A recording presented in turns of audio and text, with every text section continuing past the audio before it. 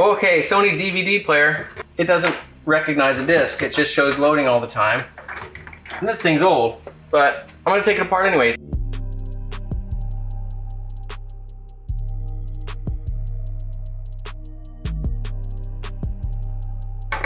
So first thing I'm gonna do is look for any swollen capacitors, because that's usually a pretty good dead giveaway. The capacitor's gone bad, and in older electronics, that's honestly the #1 failure is capacitors. They tend to dry out. The electrolytic inside dries out and they go bad. This one maybe? I don't see any that are just stand out destroyed. Let me look at it for a minute.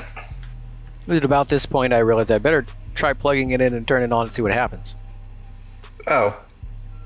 Pretty sure we found the problem.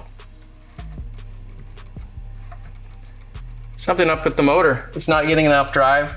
Either the motor's bad or the power supply driving the motor is bad. Okay. If it has a bad motor, I'm not sure it's worth fixing, but if it's just something to powering the motor drive, maybe there's something to this. We'll take a look. A few moments later. Man, it won't even try. The first time I opened it up, it would go. If you give it a little flick, now it won't even do that. I'm gonna take this assembly out and we'll see if we can look at the underside of the motor and see if we can spot any smoking guns. I don't know if this is repairable, but we'll find out. So we pull that whole carriage assembly out. We gotta get this front of this door off, and it looks like there's just 2 little clips right here.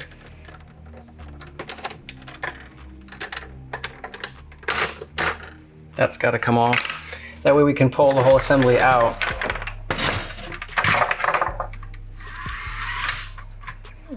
I'm gonna take these wires undone.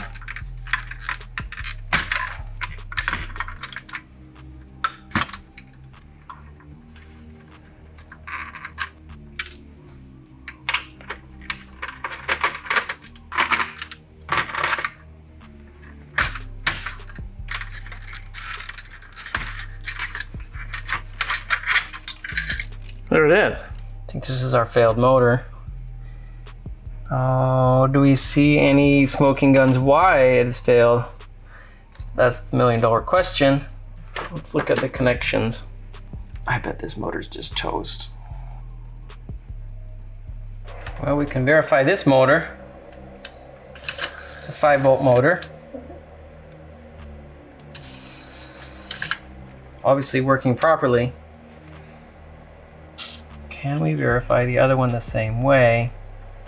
We verify if it's a supply problem or a motor problem. It's probably a motor problem. That's the mechanical part. Let's find out.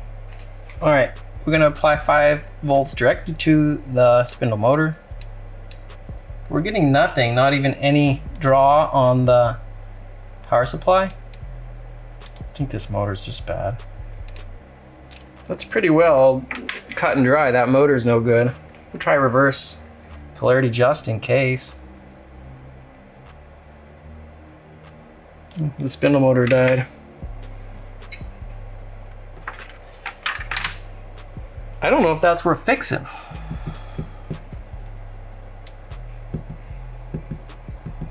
I kind of don't think it is. And I would be willing to bet you're supposed to change this entire carriage as a unit. I doubt they sell that motor separate. And the whole unit's not worth anything anymore anyway.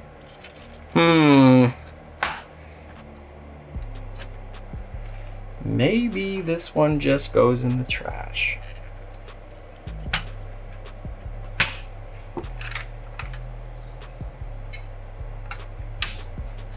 Does it?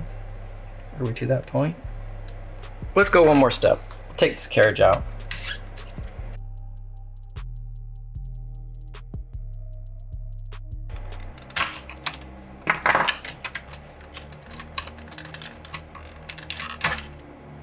There's the problem, right? Our motor. So almost certainly the brushes inside the motor are shot because it's getting no continuity, kind of no matter what I do. But it's not gonna hurt anything if we spray some contact cleaner in there and just see what happens. So let's do it.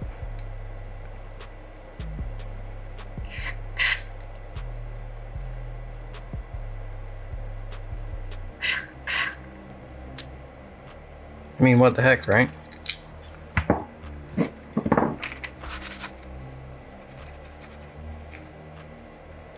Let's put some power to it just to see what happens. Pretty sure this thing's just toast.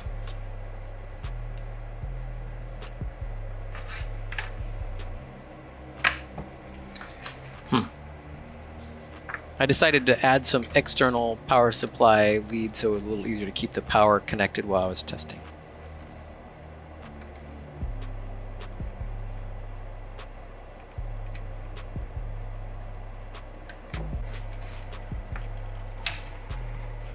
All right, I've been tinkering and I found the problem.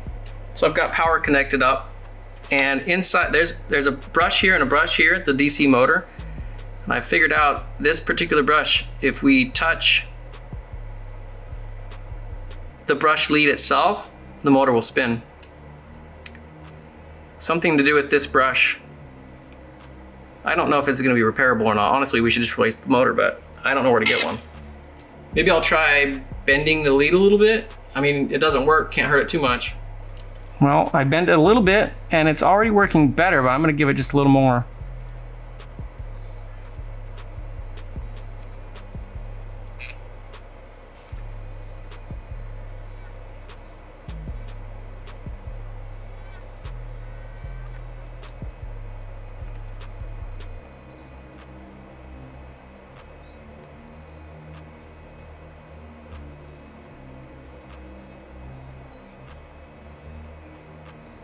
There we go.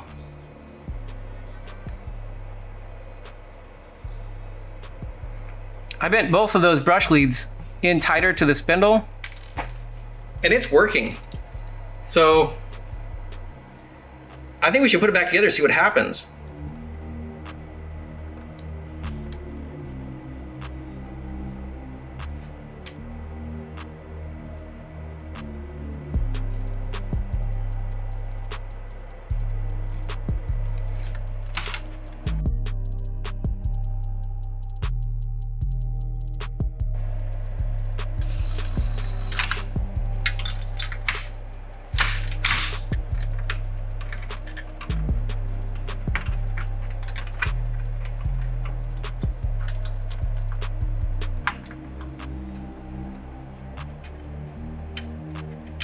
There it goes.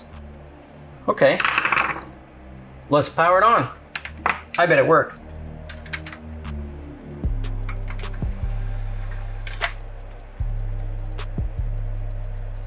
Hey,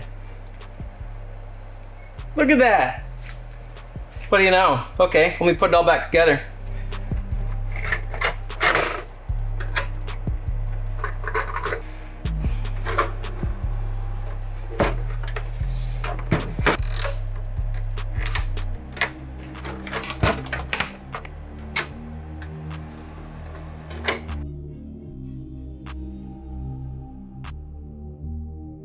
Well, there's probably not a whole lot of people still using those old Sony DVD players, but we use it every day, or most every day. It's just for kids, but hey, saved it from going to the landfill, saved me from buying something else, and I think that's what it's all about sometimes. And that, and just having fun tinkering and keeping things alive. So if it helped, give me a thumbs up. Thanks, we'll see you next time. I can hear the demons call when they do what they do, and now I feel like taking off, find a place with a view. The pain is never gonna stop if it's controlling you. I know the time can heal